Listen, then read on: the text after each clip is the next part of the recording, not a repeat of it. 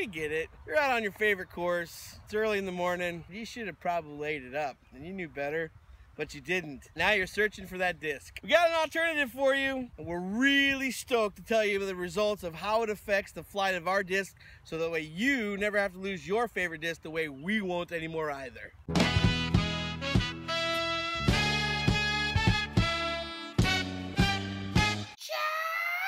Let's do it. We're talking about TOBU. We're talking about the module that you can attach to your disc.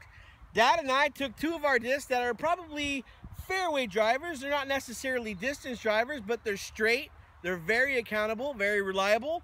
Dad's got his Air Saint. I've got my Fission Volt. Dad and I followed the easy instructions accompanied with the module to install it, place it on it, and now we're out here throwing them to see what the difference is gonna be before we add it on and after we add it on, so you can see the full comparison. So as you can see in the video, these discs have a nice flat and straight flight path. We threw them up a little bit in the air, and you know your every disc is gonna fade a little bit to the left when it's landing. But we did our best to align our shots with the cones. The cones help us judge our distance of how far we're throwing it, but again, for this video, we're more concerned with the accuracy. After we've added the module to these discs, we wanted to see how different the flight path may be. So my take is pretty awesome. I didn't notice any difference between throwing this disc with or without the module.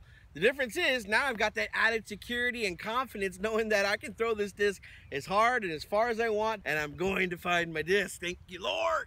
Yeah, I enjoyed it. I didn't see a difference at all when I threw it. I threw it a couple of different times.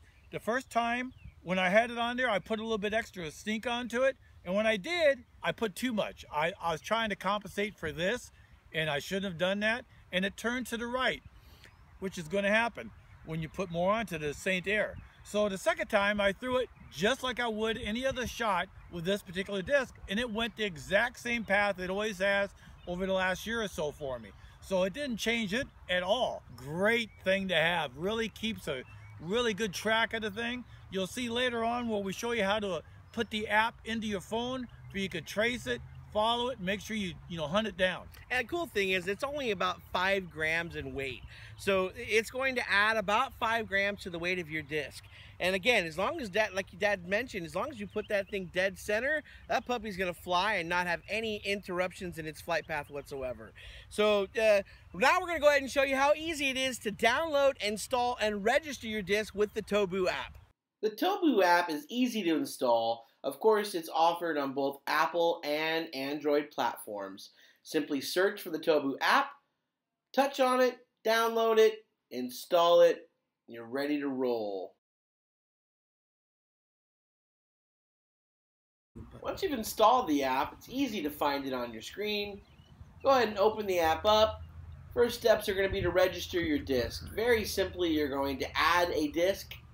You will find it through the Bluetooth. You will type the name in of your disc. You can also add a picture of it. Pretty awesome. Keep all the stats. Easy as 1, 2, 3.